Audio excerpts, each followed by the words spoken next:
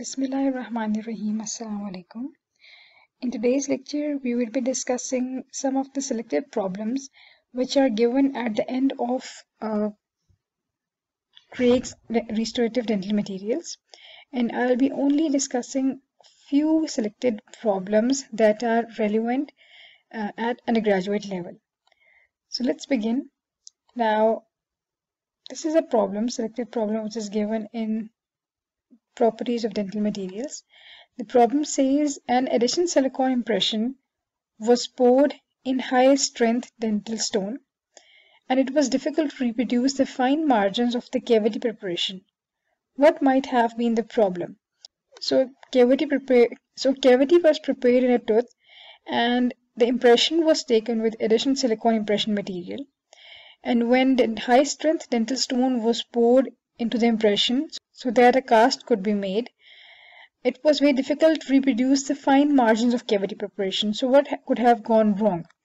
Now, the answer is that in all probability, a hydrophobic addition silicone impression material was used, and wetting of the surface by the mix of high-strength stone was troublesome. Right? Let's open Applied Dental Materials by McCabe, and in the chapter of impression materials, in elastomers, it says that the silicone elastomers are inherently hydrophobic in nature. So these impression materials are hydrophobic. They would repel water. It's a characteristic which can cause imperfections in impressions if the area to be recorded cannot be thoroughly dried. So if the oral cavity is not thoroughly dried, there would be blowholes in the impression. There would be holes in the impression because of the moist area, because of the moist oral cavity. So attempts have been made to overcome this problem by incorporation of surface active agents to make the material more hydrophilic, right? So in this problem, probably we know that we mix dental stone with water, and thus that's a material which contains water, and it would definitely cause problem when it would be poured in an impression material which would be hydrophobic, right? So they say that check the manufacturer's literature, and it will probably not indicate that it is hydrophilic.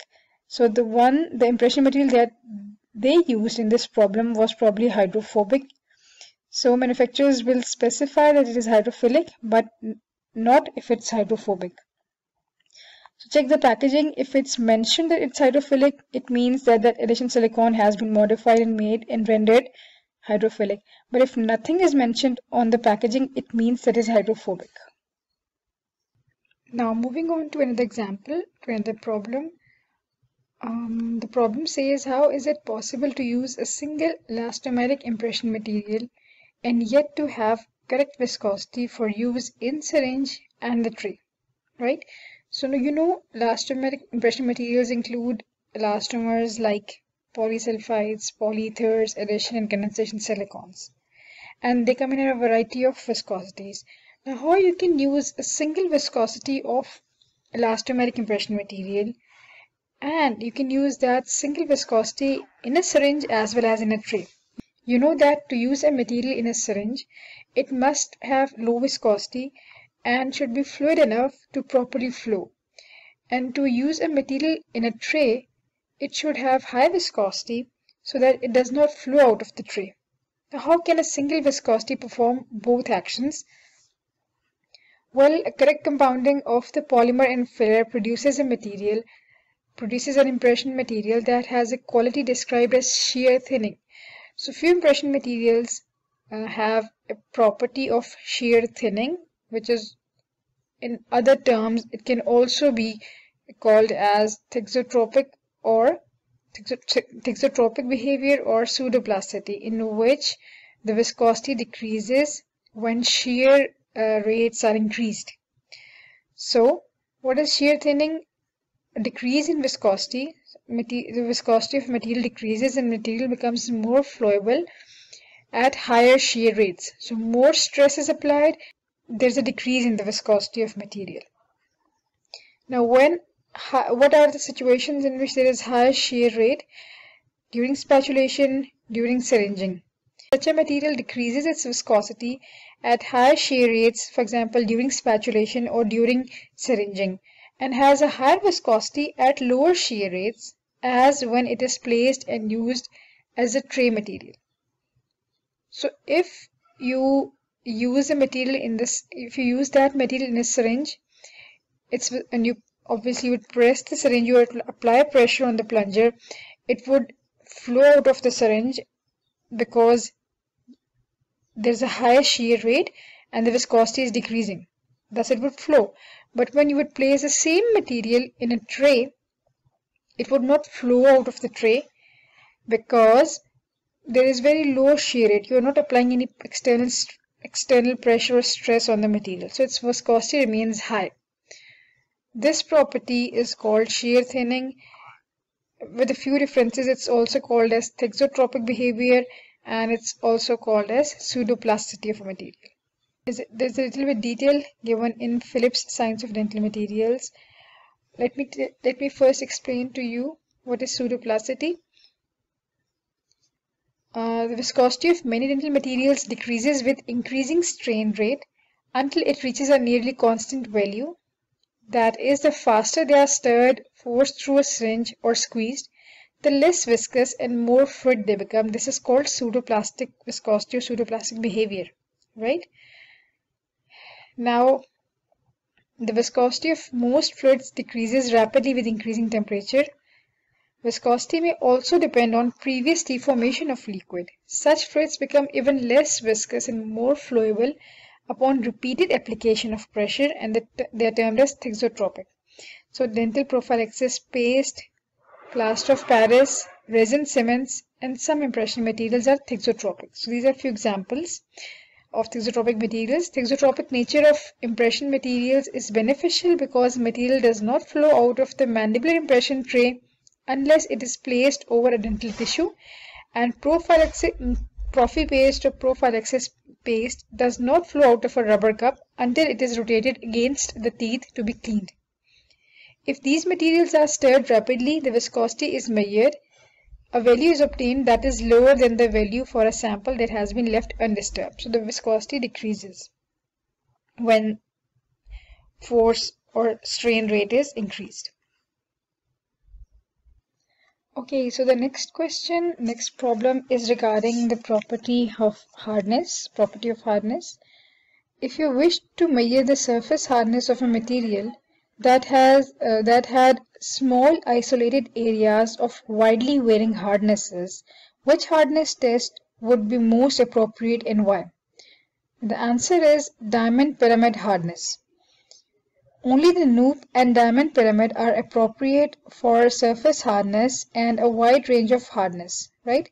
The selection of diamond pyramid over Knoop hardness test is based on the information that there were isolated areas of different hardness and the diamond pyramid indentation can be placed in smaller areas. Choose nano indentation for study of microphases. So now whenever you are asked which type of hardness test you will be using, if a material has isolated areas of varying hardnesses, there are some areas which are less hard, some are more hard, which test you'll perform?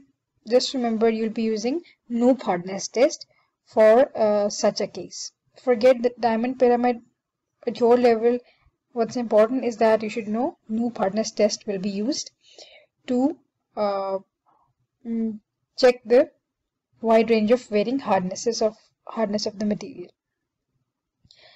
Let us just revise different types of hardness tests.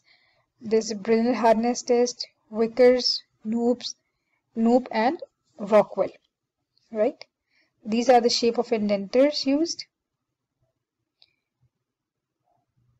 Again, this is Brinell, which has basically indenter shaped in a form of a ball. This is Rockwell. This is Vicker or 136 pyramid. 136 is basically the degree of angulation of this diamond pyramid, this diamond indenter, and this is a Knoop, the shape of a Knoop indenter. So one last problem. Why does a mesio-occlusodistal MOD a cavity prepared for amalgam. It failed. Why does it fail in tension when compressive biting force are applied from opposing teeth? So there is a MOD cavity prepared and that has been filled with amalgam, and when opposing masticatory forces are applied, compressing forces applied, why does the restoration fail? Now the solution or the answer is a compressive load produces bending of MOD amalgam. So this is not a simple class 1 cavity in which there is just an occlusal box. It basically involves mesial side of the tooth, occlusal as well as distal, right? So when compressive stresses are produced, when masticative forces are applied on that kind of cavity or that kind of amalgam restoration, there are multiple types of stresses being produced. Number one, compressive stress is produced on the occlusal surface and tensile stresses are produced at the base of restoration. Now know that amalgam is a very brittle solid and it has a very low tensile strength compared to compressive strength. So when tensile stress will be applied, the amalgam would fracture. And thus, this restoration fails first at the base of restoration because there are tensile stresses being applied, and the crack propagates towards the occlusal surface, and finally the whole amalgam restoration fails or fractures. So this is the reason. Let me show you how a mesio-occluso-distal amalgam restoration looks like. So this is an example of MOD, mesio-occluso-distal, this premolar, which is the second premolar. Mesial surface is involved, mesial half, then the whole occlusal surface is involved, and then the distal surface is involved as well. So this is a mesio-occluso-distal amalgam restoration. I hope you were able to understand the selected problems from the chapter of properties of dental materials. Jazakallah khair. Thank you so much.